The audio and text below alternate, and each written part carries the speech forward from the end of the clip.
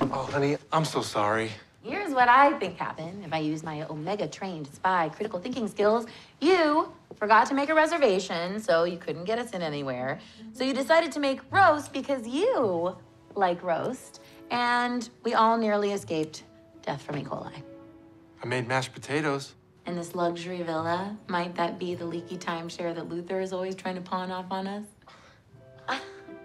I will pack the extra towels. I'm sorry. I'm really, really sorry. I just got used to Gib managing all this stuff. You don't think I figured that out? And by manage everything, do you mean do everything? Because 2 days after our anniversary, you got me lilac-scented perfume. I didn't know you were allergic. Couldn't hide. I know. You like the stuff that Gib gets you better. I get it. It's not about what Gib got. It's not about the Gib gifts. It's not about the stuff, Harry.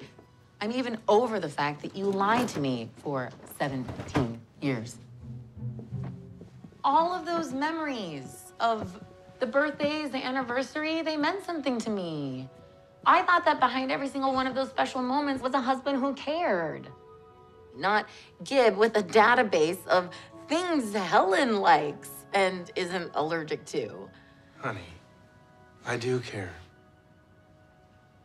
I love you. My heart's in the right place. I just got used to delegating all this stuff to Gib because he's really good at it and you really liked it. You were happy. Delegating love? Ugh. Come on, Harry. It matters whether or not it's you. You can dress up a lie, but still just a lie.